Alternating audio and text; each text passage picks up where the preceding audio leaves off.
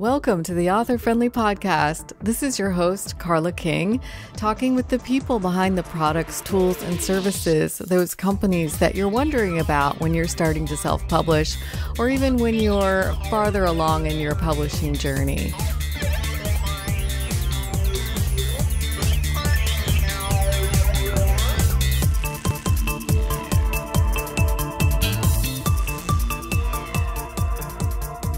This podcast was inspired by the Consumer's Guide for Self-Publishers, a project I started long ago that has completely gotten out of control. I've made it a web book and it's free. You can go to authorfriendly.com and get it by signing up at that friendly green bar at the top of the site, and you'll get immediate access. I change this book about every week because, as you know, there's a lot going on in the self-publishing and technology industry, and a lot of great things for authors, a lot of changes, a lot of companies who are expanding their services. Some might be shutting down, some may be merging. So this is where you can trust to find the latest information. And if you have information that I don't, there is a feedback area below each page of the webbook so that you can let me know. So let me tell you about the podcast and the kind of people that I have on. I wanted it to be short, no chit chat about the weather or any upcoming events, just getting right to what is the product, tool, or service and what it's meant to do for you. I want to say that mostly I have people on who are, if not friends, but people I know either personally from my work at selfpubbootcamp.com and the San Francisco Writers Conference and the IBPA and other conferences that I attend and speak at. And a lot of these are the self-publishing services companies that you know, like Smashwords and Draft2Digital and Ingram Spark. The others that you might not know are Publish, Drive, StreetLib, and Scribble. These are the companies where you upload your documents and you get your book distributed in ebook and or print book format. I've also had on Chrissy Monroe of Kobo Writing Life, which is a direct-to-retailer tool just for Kobo. They've really expanded their reach since the e-commerce giant Rakuten acquired them, and they also provide ebook services to Walmart online. So that's pretty cool. Let's go down the list and talk about the other guests I'm having on this season 1 of the Author Friendly Podcast. I talk with Elizabeth Mays of Pressbooks. In fact, that's the company, that's the website that hosts my Consumer's Guide for Self-Publishers web book. I've created several books with Pressbooks and it exports to PDF and EPUB and Mobian webbook format.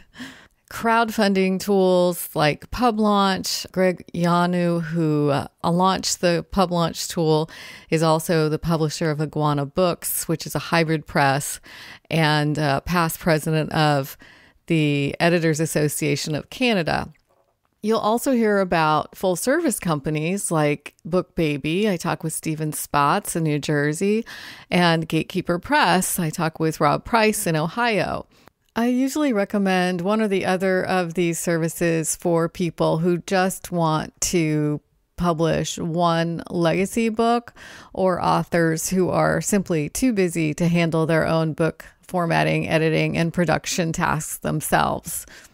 If you want to get an author website, you're going to love my conversation with John Burke in Carlsbad, California about PubSite, which is a website builder just for authors and books. Yeah, so no fooling around with WordPress anymore. This is an awesome tool. But before you even get started publishing, I always like to advise sharing your work. And to that end, I've interviewed a couple of people. One is Beta Books, Paul Fitzpatrick in North Carolina. Their offices are in San Francisco as well. And Len Epp in Victoria, BC, a co-founder of LeanPub, which is an iterative publishing tool where you can start beta publishing and publishing your book serially and starting to get feedback. And both of those tools, you'll work directly with your early readers. Okay. Communicating with your fellow writers and professionals is also important. So I've interviewed Lori McLean, director of the San Francisco Writers Conference, and Angela Boll in Huntington Beach, California, who is the CEO of the IBPA, and that's the Independent Book Publishers Association. I also talk with a few people who are involved with editing and electronic editing tools. In the copy editing category, I talk with Brian Cohen in Chicago of Best Page Forward. Is a copywriting service to make your book descriptions awesome. And First Editing, who is managed by Jo Ellen Taylor, who's based actually in Norway. I love this global community we have. Finally, Christina Stanley, co-founder of Fictionary, is in Victoria, BC. Fictionary is quite the magical story editing program, so I hope you will give that a try. As with most of these tools and services, there are trial periods so you can see if it's for you. And to start off the marketing competitive research phase of the podcast, which I think I'll really delve into next season, I have Dave Chesson from KDP Rocket in the last episode of this season's podcast. I wanted to include it because I think that market research and competitive analysis is one of the first things you need to do when you start writing, and KDP Rocket certainly is one of those tools, along with Amazon Advanced Search, that will help you figure out if you're writing to the market that you think you're writing to.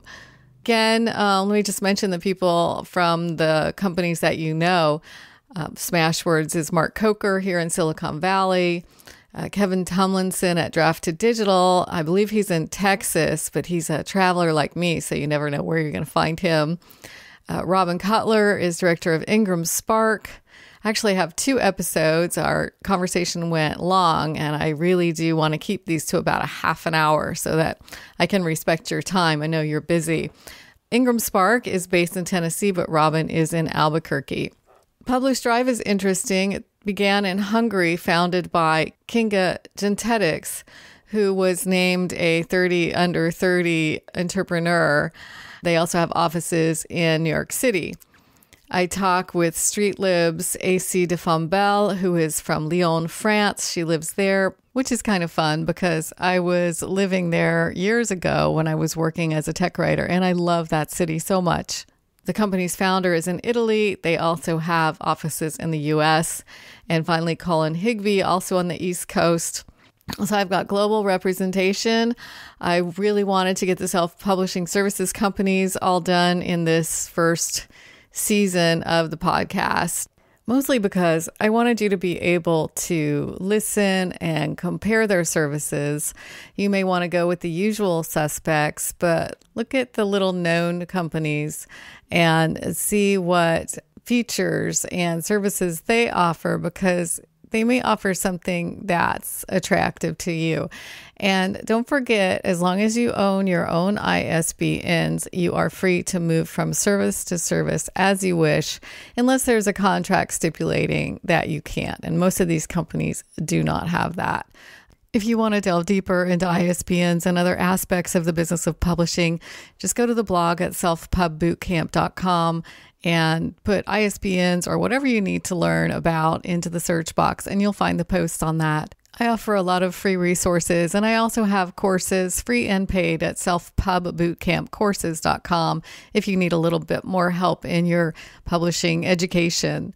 But the Author Friendly Podcast is a really good start because you hear from these people who have been in the business for so long, and some of them created their companies because they were authors or publishers who were trying to do something that they were not able to do. So they solved their own problem and then opened it up to the world. So that is really the best way to start a business. And really, I have to say that most of these people began their businesses that way. And I think they have a lot of heart and a lot of insight. We all have opinions. We talk a lot about things like hybrid publishing and hybrid authors and hybrid services. That is really a theme in a lot of these interviews.